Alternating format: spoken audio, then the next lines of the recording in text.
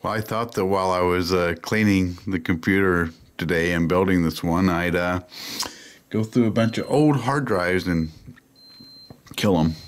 And so I thought I'd kill this one and show you how a hard drive works. Right now the computer's off. I'll power it on now. This particular hard drive had a drive failure error anyway.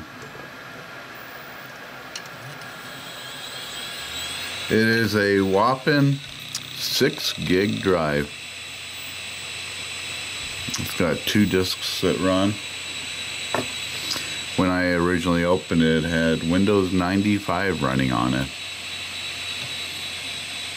Oh look, I'm not even getting any. I was getting a smart drive error. Oh no, there's my error. We'll just bypass that.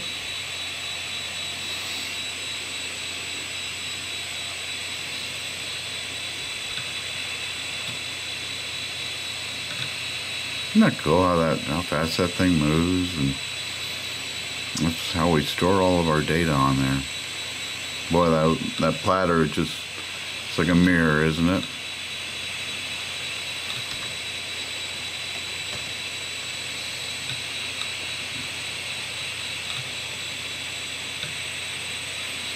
I'm going to go over here where you can't see, and I'm going to format it,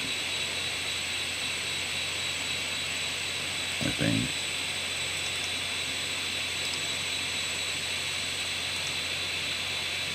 And we'll do a complete format on it, and let's do NTSF.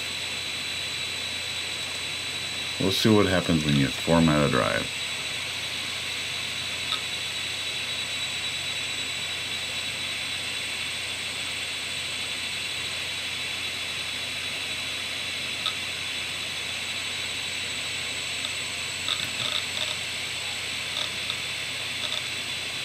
Oh, it's done. That's all it does.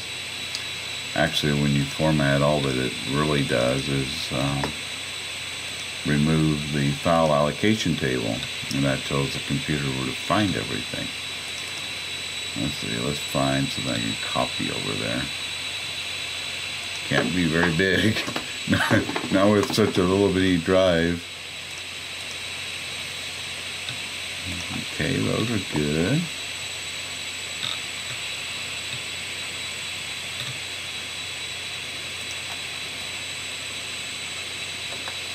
Let's see if this isn't too big for it, hopefully. There we go. Now I'm copying files over to it.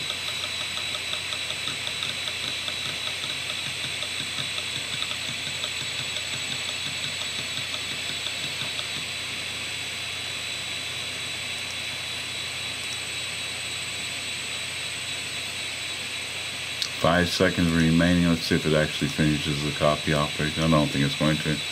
But anyway, it's kind of cool. That's what the inside of a hard drive looks like.